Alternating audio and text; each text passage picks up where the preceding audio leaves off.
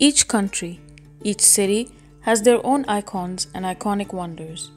It can be a place, a personality, a hidden garden, a two-bench eatery, a colossal landmark.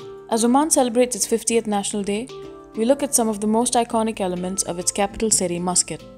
The Sultan Qaboos Grand Mosque, a wonderful place serenading beauty and peace. The Royal Opera House, an iconic structure not just for Oman but for the entire Middle East, opened its doors in 2011 and saw a great many artists from around the world perform here. Muscat International Airport. From the old location to a new one, the brand new airport was opened 2 years ago.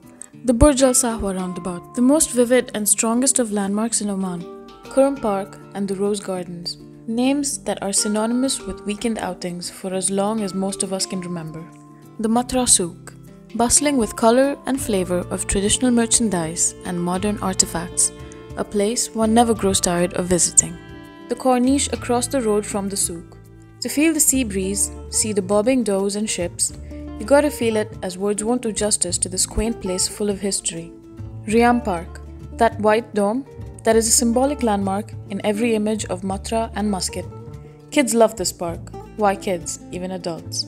Musa's Coffee Shop, 25 years of amazing karak chai and snacks. The two majestic palaces in Muscat, one which is still a palace and the other which is a leading luxury hotel in the region.